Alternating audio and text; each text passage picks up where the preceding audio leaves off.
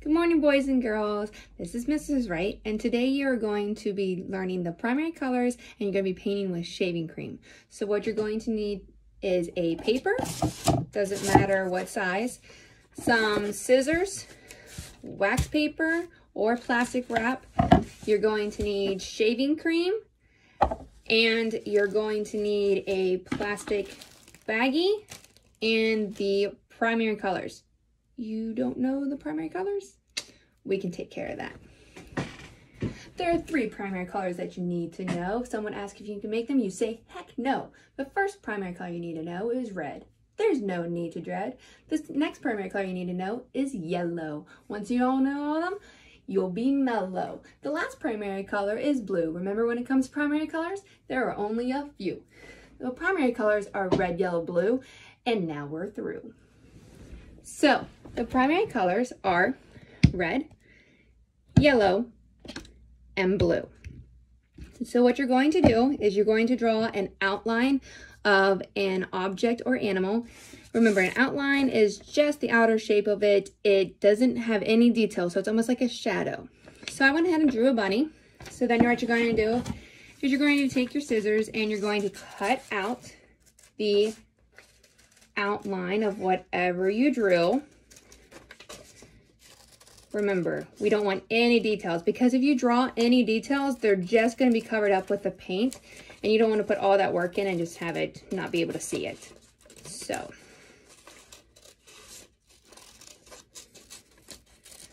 all right, I have it cut out.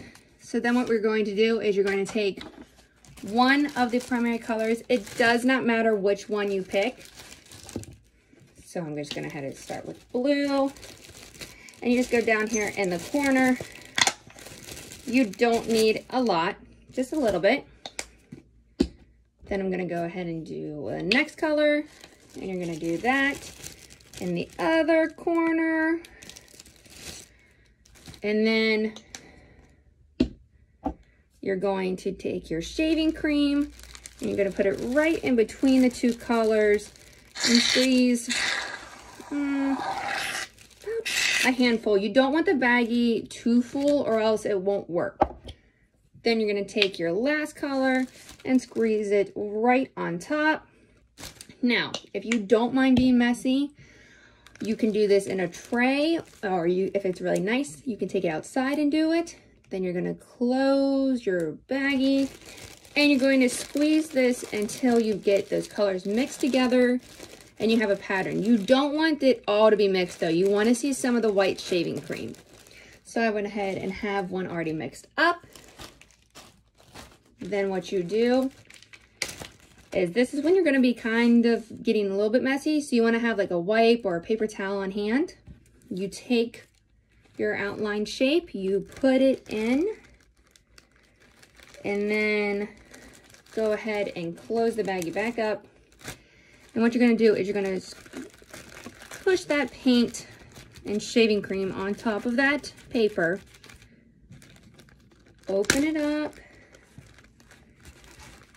And it's kind of like a scavenger hunt trying to find it.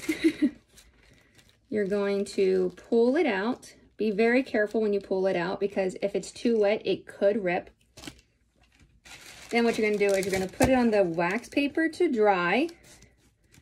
As you can see, you can already kind of see some of the pattern. This is when that wipe is, or paper towel is really good to have, so that way you can clean off your hand. And then when you're done, what you're going to do is have the dried shaving cream. You're going to knock it off. You can either flick the back of the picture, or you can take a ruler and scrape it off.